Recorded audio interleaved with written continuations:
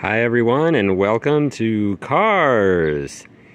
Today I would like to tell you a little bit more about my 2024 Ford Maverick XL with the 2-liter EcoBoost.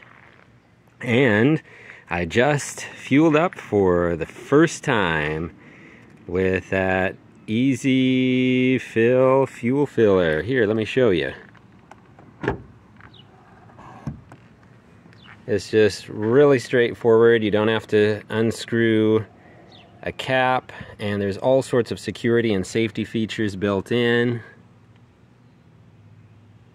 And yes, as you can see there, it really only requires 87 octane. However, in the manual, it does say that it is recommended to use premium fuel, so like 91 octane and higher, in the summer and if you are towing. So in other words, hot weather or towing, anything like that where there is a higher chance of knocking. So long story short, I went ahead and did my first fuel up today, and with that fuel up I went ahead and used premium.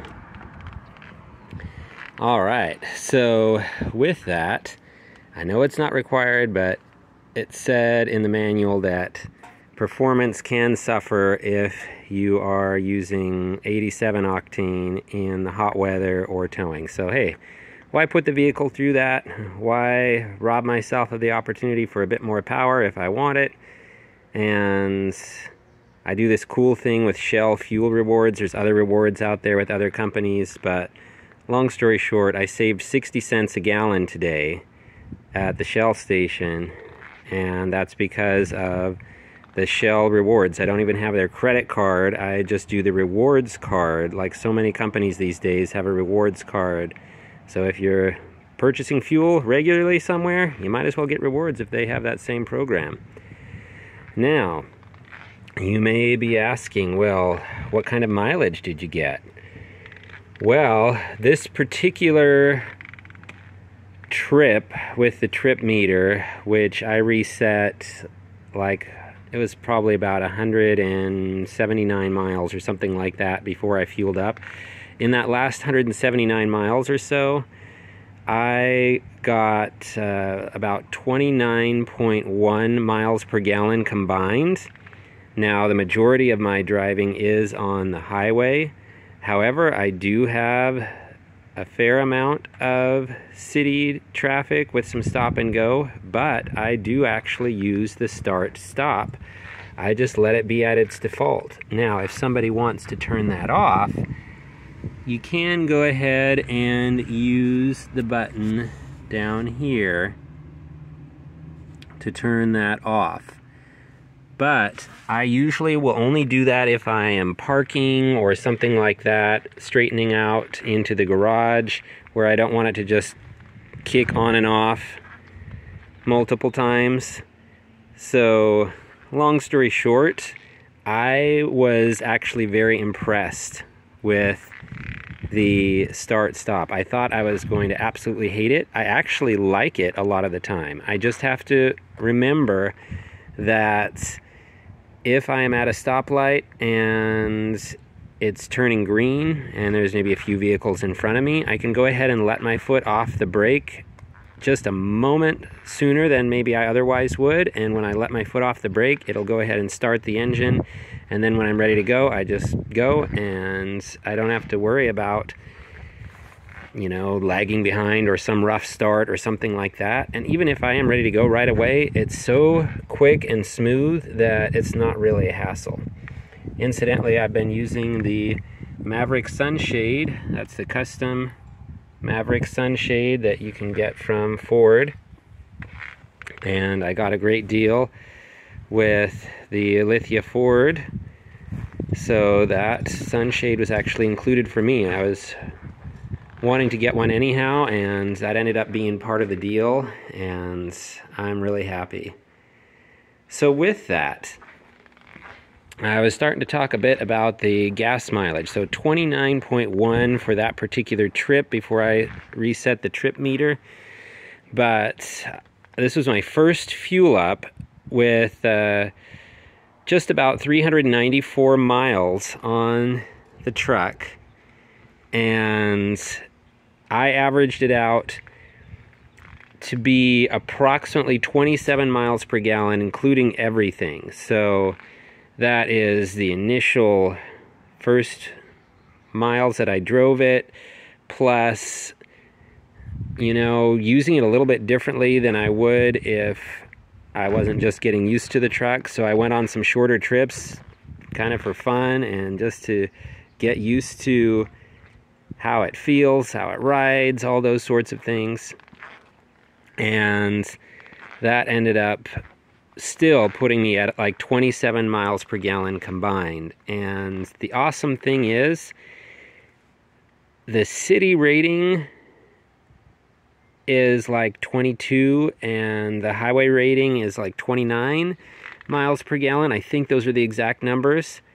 Well, long story short, the combined is supposed to be 25, so I'm already above that, and I'm using it in the normal mode. There is an eco mode if you really want to hypermile the truck, but I'm just using it in the normal mode, and you can change that with the mode button down here. But as of yet, I have just used the normal. I haven't used sport, haven't used eco. So anyhow, I could talk about this for a long time, but I will tell you a few other things. So one, you may see, if you look really closely, at least if you are in person, you may see that the vehicle is starting to get a little bit of pollen and little bits of bugs and a little bit of, I don't know, something like silk or plant fibers on it. Well, I washed and waxed the truck just right after getting it, essentially immediately after taking delivery of the truck. I just used turtle wax, the liquid, and I believe the wash that I used was also Turtle Wax brand for the vehicle wash. And when I do that, I dry it with a nice microfiber towel that's super absorbing. That helps avoid the water spots. But long story short, that wax is quite thick, and so it lasts for a long time. I also keep the truck in the garage, and so that helps to preserve the finish. But anyhow, if it doesn't get some good rain here soon, I'm going to end up washing it again, but it should be pretty easy with that wax there. I do recommend, if there's any bird droppings or major bug splatters on the finish, that you do use something like a wet microfiber cloth carefully to remove that, especially if you haven't already waxed the vehicle recently. But in any case, it is supposed to rain here within the next few days, and we'll see how everything goes. But with that, keep in mind, I suspect, back to the gas mileage again for a moment, I suspect that on the highway, especially if I was doing something like the eco mode, that I would be getting about 30, maybe 30 plus miles per gallon.